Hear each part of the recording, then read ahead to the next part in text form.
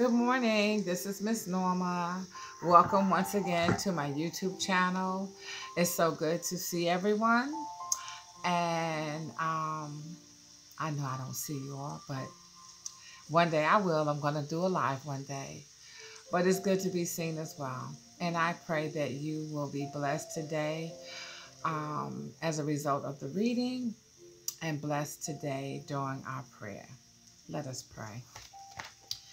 Abba, Father, thank you, Lord God, for waking us up this morning clothed in our right minds. Some of us, Lord, woke up to heavy challenges, and it's not a bright and sunny day for us. But, Father, we know that you have not left us nor forsake us because you promised that you wouldn't. So, Lord, for those of us that woke up in such a state, take our hand, Lord, and comfort us. Bring us through the day, Lord. Send that helping hand if it's needed, Lord, or if there's that strength inside of us that we are able to pull upon, Lord. Push it to the surface, Lord, that we might grab hold to it. And, Lord, thank you for the sunshine that we will see, Lord. We may not see it right now, but it's there. So we thank you for the S-O-N, sunshine, Lord. In Jesus' name, bless us all and keep us. Forgive us of our trespasses and our sins. And Lord, as we have our various experiences from day to day,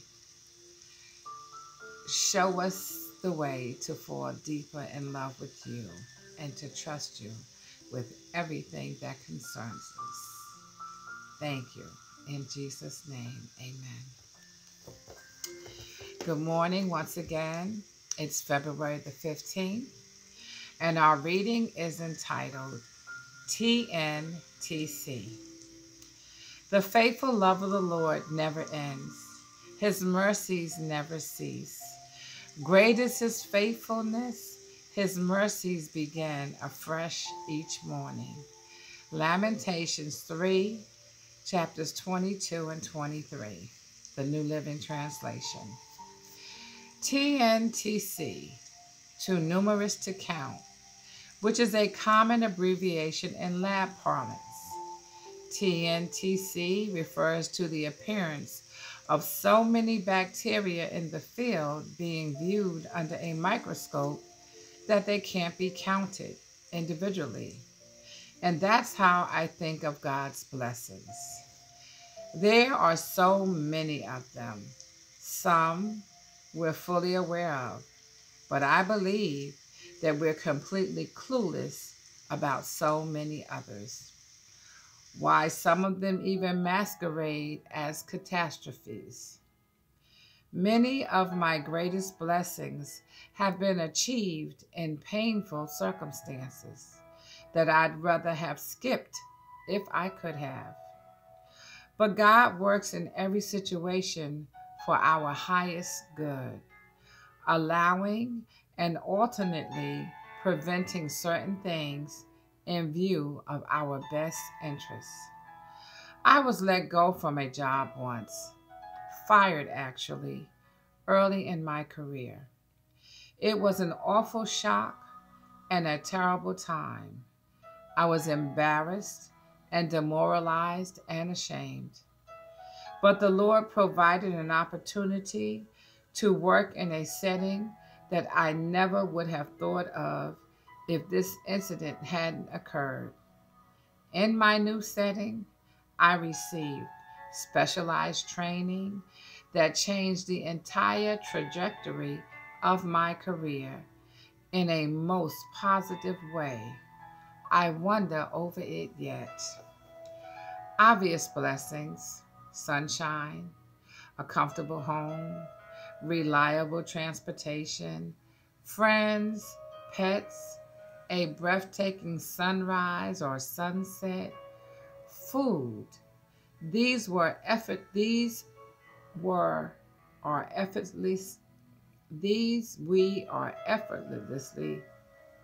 my apologies. These we are effortlessly thankful for. Amen. We have no trouble at all recognizing and acknowledging them as blessings. But let us also be grateful for those things that cause us pain, through which the Lord can bless us in ways we can't imagine. Illness, marital difficulties, concerns over children, a job loss, a difficult move, or separation from loved ones by death. God is certainly faithful.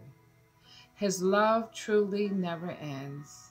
His mercies will not cease. He always means us well. We can trust him to make blessings out of both the obvious positives and all the rest. And his mercies start over again every single morning. Excellent. Abba, Father, thank you for this reading. Thank you for the joy it will bring to someone. Thank you for the clarification and understanding it will bring to another. And Lord, thank you for the peace that it's going to bring to someone. Our reading today was written by Carol K. Carlstrom.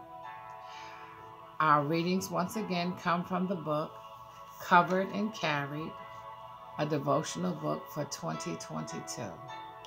Bless us, Lord God. Thank you so much. Let us pray. Father, we thank you, Lord, as we close out from the reading. Some of us will get ready to go to work, and some of us are just coming in from work and getting ready to rest. I pray for each and every one of us, Lord, in our own unique circumstances. I thank you, Lord, for blessing our homes, protecting us, Lord, through the night or through the day, being with our children, our grandchildren, even our great-grands, Lord. And in some cases, some of us are great-great-grandmothers. So I say thank you, Lord. I ask your blessing for safe travel on the highways and byways and local streets. And thank you, Lord, for forgiveness of our trespasses and our sins. And Lord, today I ask that you would give to each one of us the ability and the will to forgive, because there are many times that forgiveness isn't for the other person. Forgiveness is our own personal freedom. So thank you once again, Lord. In Jesus' name, amen, amen, and amen again. Have a blessed day, everyone. This is Miss Norma getting ready to sign off. Two things. One, ask for your song today. The Lord has a song to put in your heart to walk you through whatever your day is like. And this is Miss Norma. Have a blessed day. And by his grace, I will see you on tomorrow. Amen.